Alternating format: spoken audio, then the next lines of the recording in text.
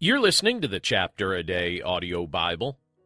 I'm John Stange, and today we're in Exodus chapter 16, and we'll be reading from the New English Translation. When they journeyed from Elim, the entire company of Israelites came to the desert of Sin, which is between Elim and Sinai, on the 15th day of the second month after their exodus from the land of Egypt. The entire company of Israelites murmured against Moses and Aaron in the desert. The Israelites said to them, "If only we had died by the hand of the Lord in the land of Egypt, when we sat by the pots of meat, when we ate bread to the full. For you have brought us out into this desert to kill this whole assembly with hunger." Then the Lord said to Moses, "I am going to rain bread from heaven for you, and the people will go out and gather the amount for each day, so that I may test them. Will they walk in my law or not? On the 6th day they will prepare what they bring in, and it will be twice as much as they gather every other day." Moses and Aaron said to all the Israelites, "In the evening you will know that the Lord has brought you out of the land of Egypt, and in the morning you will see the glory of the Lord, because he has heard your murmurings against the Lord. As for us, what are we that you should murmur against us?" Moses said, "You will know this when the Lord gives you meat to eat in the evening and bread in the morning to satisfy you, because the Lord has heard your murmurings, that you are murmuring against him. As for us, what are we? Your murmurings are not against us, but against the Lord." Then Moses said to Aaron, "Tell the whole community of the Israelites, 'Come before the Lord, because he has heard your murmurings.'" As Aaron spoke to the whole community of the Israelites, and they looked toward the desert, there the glory of the Lord appeared in the cloud, and the Lord spoke to Moses. "I have heard the murmurings of the Israelites. Tell them, during the evening you will eat meat, and in the morning you will be satisfied with bread, so that you may know that I am the Lord your God." In the evening the quail came up and covered the camp, and in the morning a layer of dew was all around the camp. When the layer of dew had evaporated, there on the surface of the desert was a thin, flaky substance, thin like frost on the earth. When the Israelites saw it, they said to one another, "What is it?" because they did not know what it was.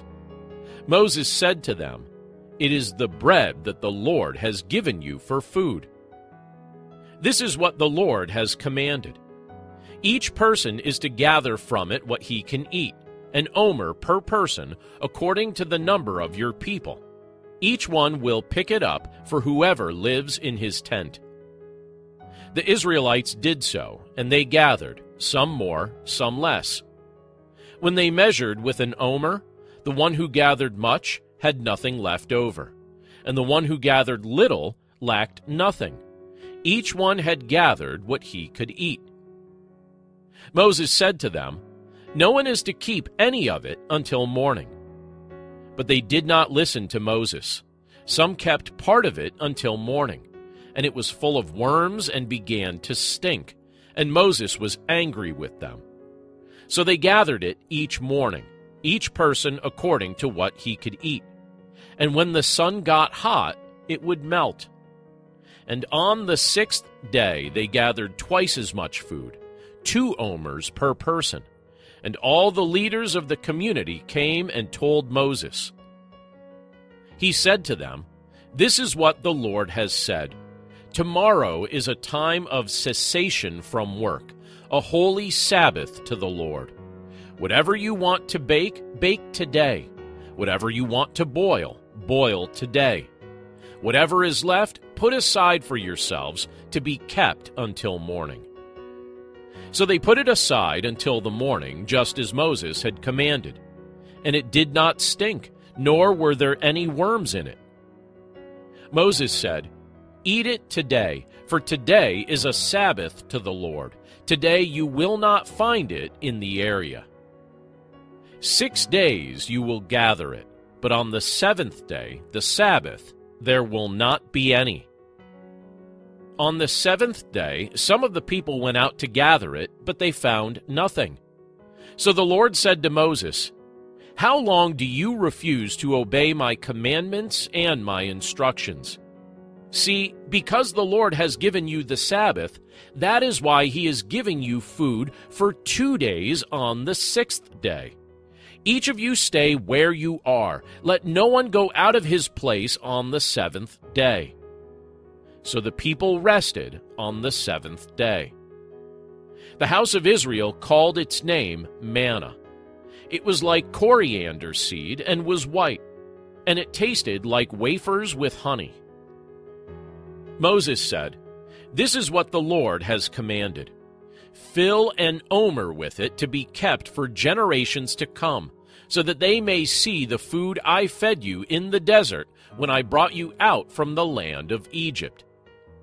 Moses said to Aaron, "Take a jar and put in it an omer full of manna, and place it before the Lord to be kept for generations to come." Just as the Lord commanded Moses, so Aaron placed it before the testimony for safekeeping. Now the Israelites ate manna 40 years, until they came to a land that was inhabited. They ate manna until they came to the border of the land of Canaan. Now an omer is 1/10 of an ephah.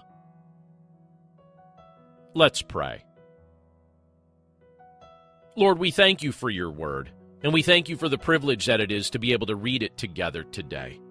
And Father, we're grateful for the things that you teach us in this passage. You remind us that we can be content with our daily bread, with the provision that you have given us for each day. We don't need to worry about tomorrow. We don't need to be thinking about things that we have no control over anyway. We can trust you today. We can trust that you will supply what we need.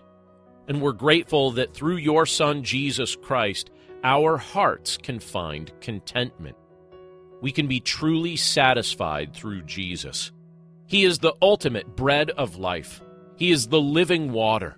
He satisfies our spiritual hunger. He satisfies our spiritual thirst.